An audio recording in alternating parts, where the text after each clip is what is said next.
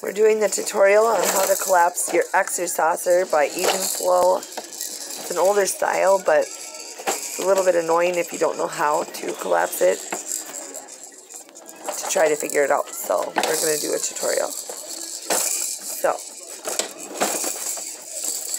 what you have to do is push in. Arrow. There's an arrow right here showing you which direction. So you push the tab in and pull it that direction. It'll fold that direction. Push the tab in.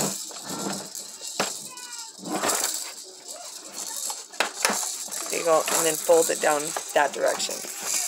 Push the tab in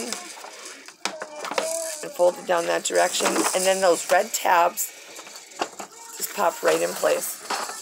And if you want, let's say you're traveling or you're going to store this away, you can take out these attachments just like so, and you can put them in the saucer upside down, or before you collapse it. Or we think it's just more simple to pop them into a Ziploc bag, toss them into the middle of the ExerSaucer. There you go.